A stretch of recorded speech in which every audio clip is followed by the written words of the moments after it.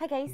Have you seen people vaping and thought, hey, no burning of tobacco and it smells fruity. It can't possibly be bad for me, right? Oh my, where do I even begin? The thing that people consume when vaping comes from this liquid known as e-liquid or vape juice. The juice can contain a few different scary ingredients. Nicotine, a highly addictive substance that can be found in cigarettes. Formaldehyde, a chemical used in dead body preservation. Benzene, which is used in petroleum. And heavy metals such as nickel, tin and lead. All of these substances can increase the risk of lung, brain and heart diseases.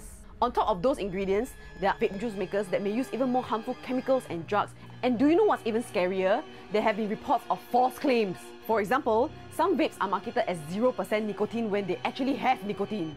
When the juice is heated up and vaporized, what you have isn't just flavored water vapor. The vapor actually contains all of those harmful chemicals as well.